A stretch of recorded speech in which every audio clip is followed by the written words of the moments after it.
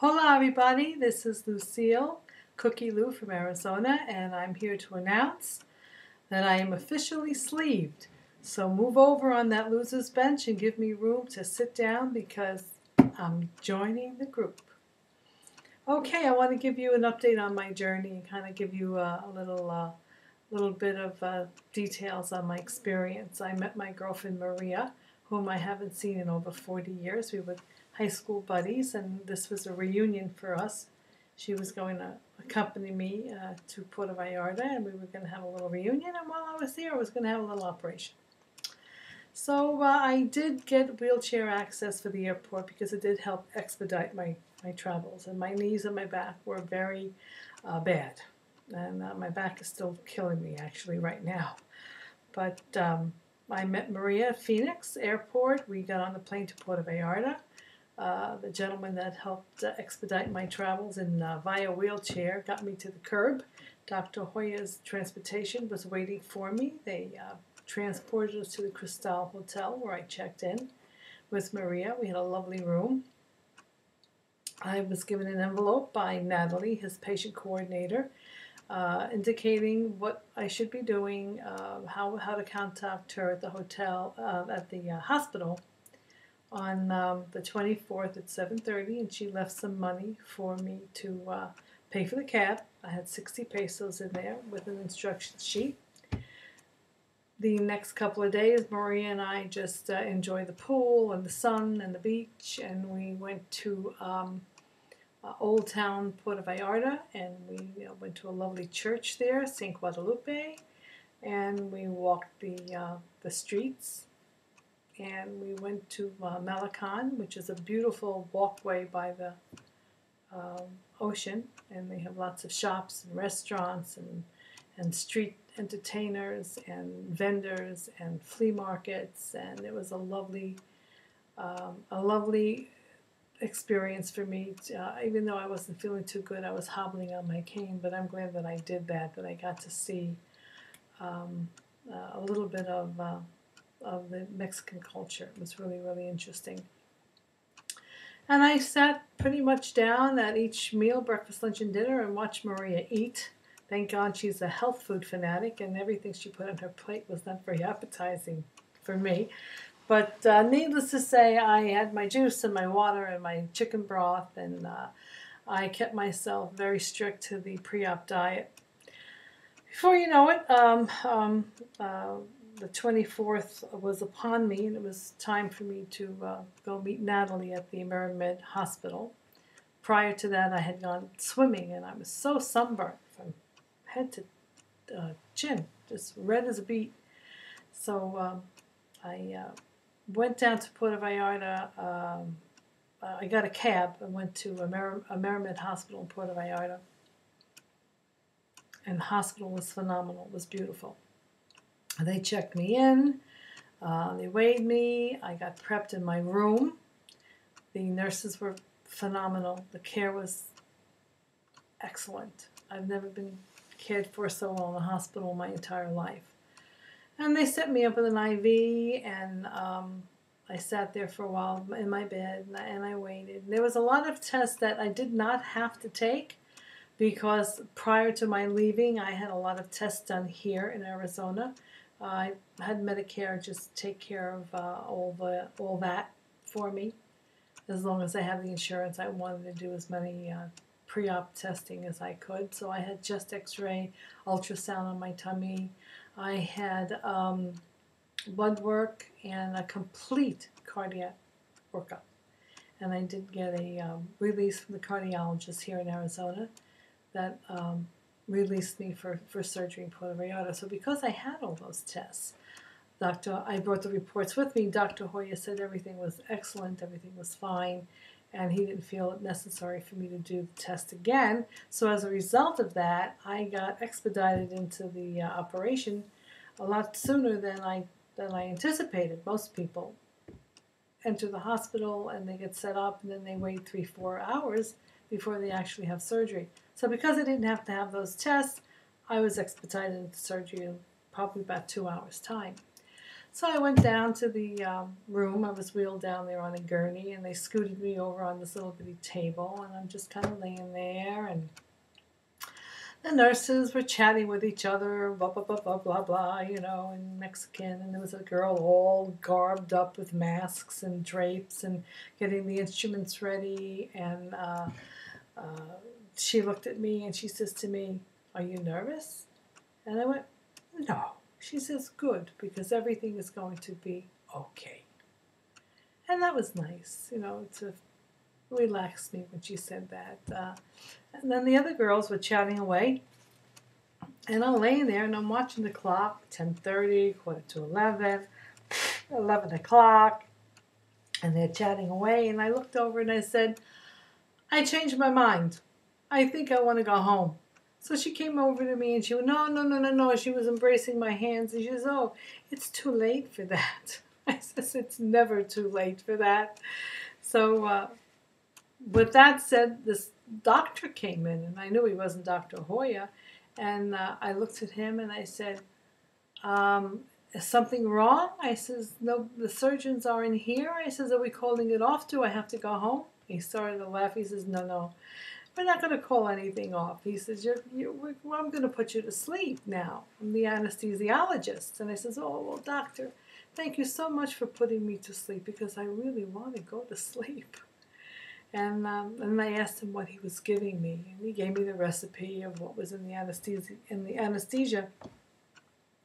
And then he mentioned that propofol with Michael Jackson met his demise with. And I went, "Oh," I says, "Michael Jackson died from that." And he says, "My dear, I am not going to make you die. Don't worry, you will not die at these hands." So I said, "Well, thank you for that, doctor." And next thing I know, I didn't feel drowsy or woozy. I don't remember being in the recovery room. I don't remember trying to be awakened in the recovery room. I don't remember seeing Dr. Hoya or anybody come into the surgery. I just lost a whole gap of time. Next thing I remember, I was conscious and I saw the clock said about 10 after 2. And I was being wheeled into my room, and they told me to scoot over from the gurney into my bed. And I had a big fat lip. I felt like something was wrong. And my girlfriend Maria was there, and she says to me, "What the hell did they do to you? You got a big fat lip." She says, "What, did you have Botox while you were down there?" I says, "No." So nurses came in. They started giving me pain medications and hooking up some antibiotic and some stuff for my stomach. And I asked them what happened to my lip that I'm all swollen. So she said, "Well, that could be from the mouthpiece when they put the bougie tube down your throat for to get the calibration for the size of your stomach. It could be that it was just pressing hard up against my lip, and that's why it's swollen. And it'll go away," which it did. In about 4 or 5 days, I was still there, but it was ebbing down. That was the only, quote, complication I can say I had. I had no gas pains that most people suffer. I didn't have any nausea. Not for 1 second did I have nausea. I just felt very tender in my stomach, very sore and very tender, which of course is normal to have. And I just rested in the bed, and it was very dry, very dry. I was dying for some water, but I knew that wouldn't be happening for a couple of days. So I had a good night's rest that Friday evening. I woke up on Saturday, and the nurse came in, and she told me that the doctor had ordered me to have my leak test today. And usually they don't give you that until the day you go home. But anyway, she says, "Go get the leak test," and that was fine. They kept apologizing that the stuff was going to be really bad tasting, but it really wasn't. So the leak test was fine. I go back up there. They told me if I want to take a shower, I can, which I did. They told me to wash everything from head to toe and save the tummy for the last. Take the bandages off and wash real good, and dry off with the towel, which I did. Then Alonzo came in, one of my nurses, rebandaged me.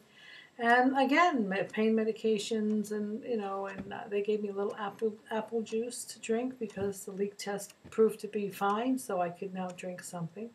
And I had some ice chips. And the next morning, on Sunday, they gave me a little breakfast actually. Sunday morning, they gave me some apple juice, a little bit of Jello, and some herbal tea, which I did nurse until it was gone because I really felt I needed the fluids.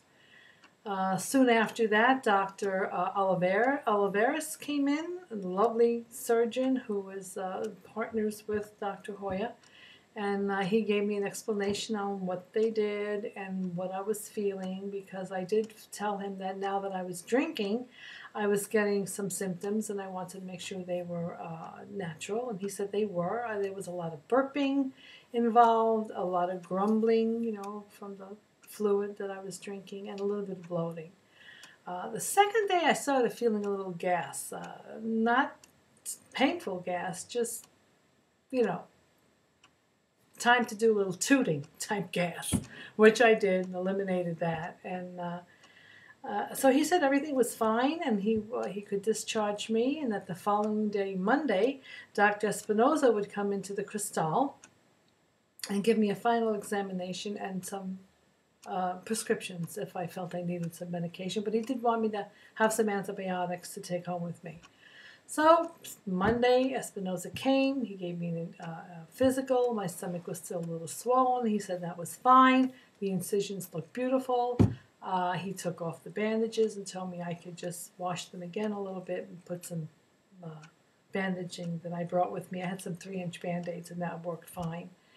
And I spent the rest of the day in the hotel just relaxing. I sat on the patio.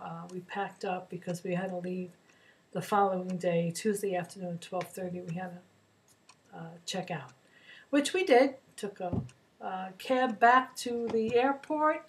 Again, I got wheelchair transportation through immigration, through customs, onto the plane. We flew back home here, and that was it. It was really great experience. The nurses couldn't have treated anybody better. They would come in 2 at a time periodically, way often than any nurse ever came to an American hospital to take care of me. And they also had somebody that came in and asked me some questions about how my care was being given, if I had any complaints, if I was happy with it. They asked me how many needle sticks it took to take my blood, to set up the IV. I said the needle sticks for the blood draw took 2 times, but that was my fault because I was really dehydrated. Did not drink enough water at all the day before I got there. But other than that, it was just 2 needle sticks in the IV, and it was taken care of. The nurses were excellent. And the hospital room was absolutely gorgeous. It was a suite, actually. When you walk in, there's a sitting area, a large sitting area with a desk and a big couch. And then there was a flat screen TV on the wall. And I think they use that for people that come and sleep over with you. They have their separate little quarters where they can sleep and watch TV and not disturb the patient. Then you walk down the hallway and you pass this huge, beautiful bathroom. And then a little bit further in, you see the hospital bed, another large couch, a recliner chair, artwork on the walls, nice window, big flat screen TV. I mean, it was really gorgeous. It was a state-of-the-art hospital. It was only 7 months old. And I felt like I was in a hotel room, a luxury hotel room. So I'm feeling fine now. The stitches have not dissolved, and the doctor said that they are supposed to be dissolvable, but it's possible that they might not. So I will see my doctor in a day or 2 and have them taken out. So guys, that's about it. I had a great time. I do have a ton of pictures I will download for you. Thank you very much for your support. I thought of each and every one of you the whole time that I was there. And that's my update, and we're 15 minutes in, so I think I better cut it short. And just wanted to say Cookielu is home, officially sleeved, and feeling great. So talk to you again later, guys. Bye-bye.